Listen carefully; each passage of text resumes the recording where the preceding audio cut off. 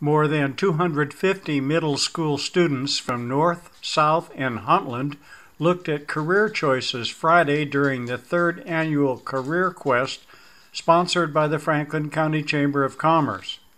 Past President Dave Van Buskirk and North Principal Stanley Bean got the youths off to a fast start with a welcome and a promise that at the close there would be ice cream and a t-shirt commemorating the event.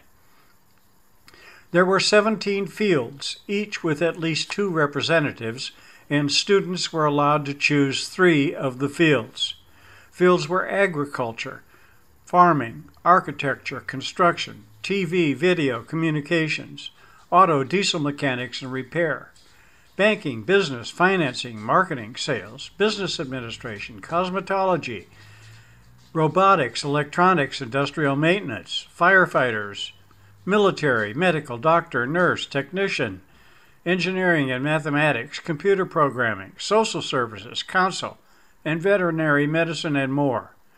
The 3 most popular categories were criminal justice, police, FBI, and lawyer.